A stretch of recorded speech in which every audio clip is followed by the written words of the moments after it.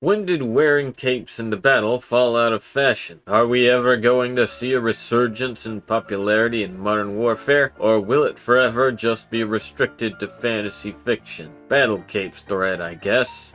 Red Army soldiers were about that life. What tactical advantages does the cape offer? Most capes are confused with cloaks. Cloaks cover both shoulders and help keep bad weather off of you. Swagger effect.